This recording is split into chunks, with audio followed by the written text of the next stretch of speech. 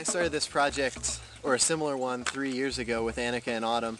And so we came a year and a half ago finally and put together a little water purification system, and that was nice, but the biggest thing was after we did that and we talked to Benson, we realized that the number of things that can be done at this school to help bring in crops and bring in money and make everybody happier and healthier here. And so once Annika and Autumn graduated, I kind of tried to take the lead and help bring in a new crop of students. So my motivation was really to help these students have a great experience, to help this village get something that they really need and really could use, and, well, frankly, to have a little bit of fun too.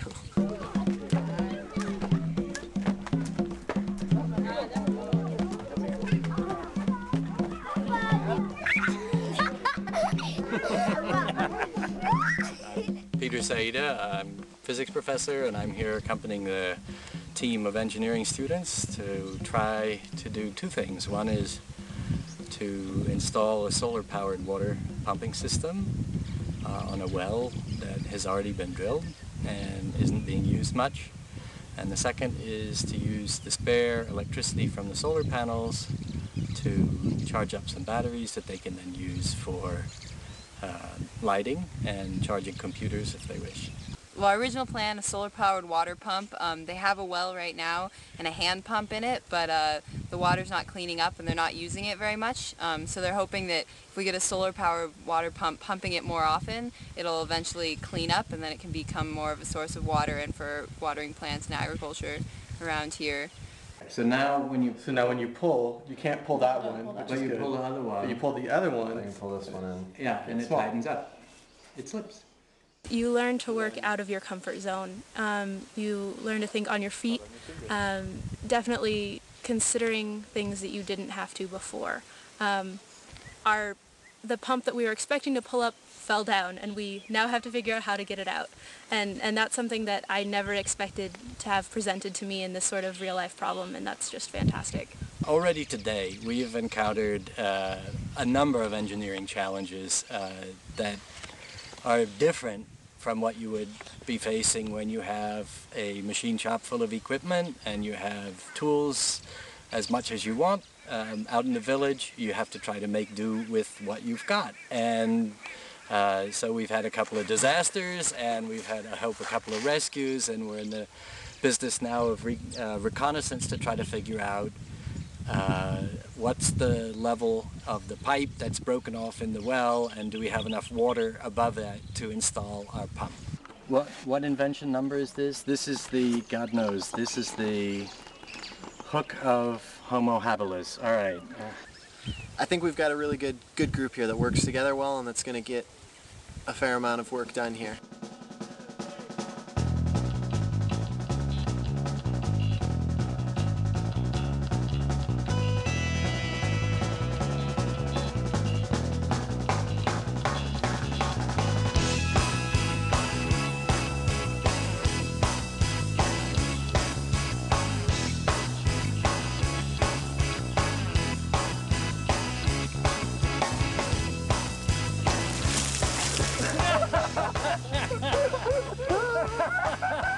I feel like I needed some hands-on experience with engineering. I mean, you know, it's one thing to learn from a book and take a test, but it's a whole other thing to actually go out there and do it.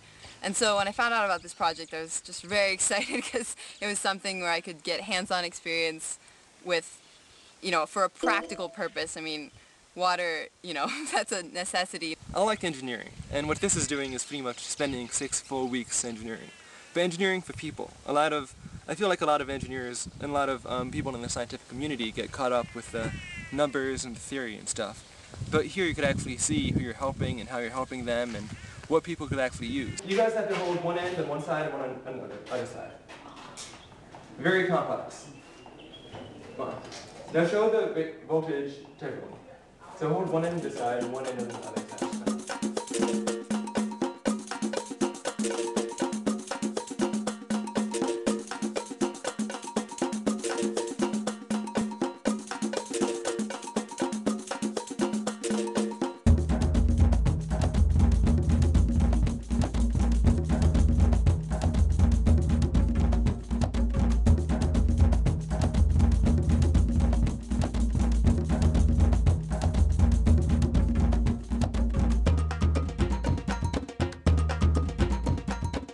I've never been off the North American continent actually, so I really wanted to go and see the world a little bit more. I also wanted to see how my engineering skills, what I've learned so far in my first 2 years at Mudd, what they can do for other people, how I can help. Basically, I'm also in love with solar energy, so any application of that is just exactly where I want to be.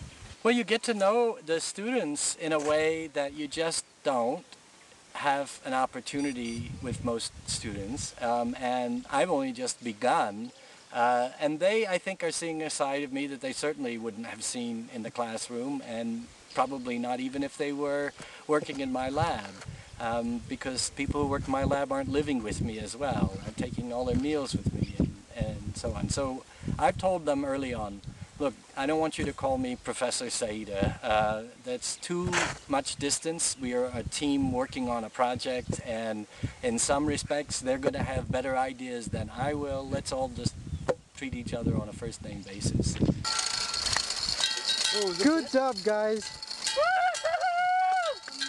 I wish I had brought a better flashlight. I'm actually borrowing one of Rob's because somehow it slipped my mind. Today we definitely could have used some more sort of wrenches and clamps. Well, number one, coming off of the experience today would be a good set of vice grips. I wish I brought poker chips. More hair ties, definitely.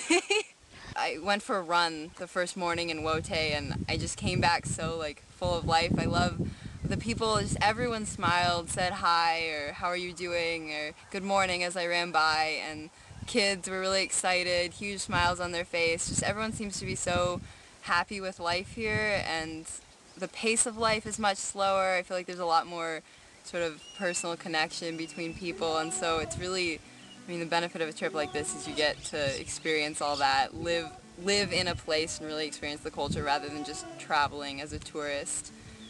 You look at the way we live and the way that the people here live, and it's so vastly different, and there's so much, I think, coming from Harvey Mudd that we're capable of doing, that to help and to give these people water, give them power, give them the things that we so enjoy, that it's not an experience you get in the classroom. It's not an experience you would ever get by staying at Claremont.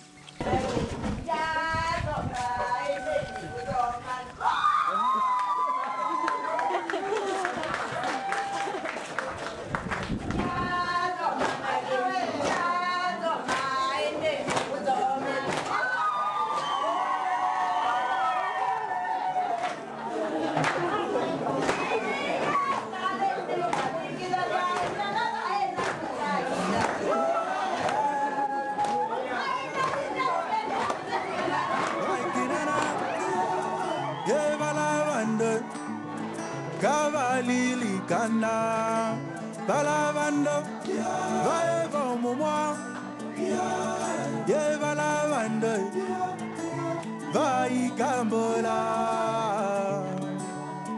monyanyawa, wambo mishevai, monyanyawa, wambo mishevai, monyanyawa, wambo mishevai.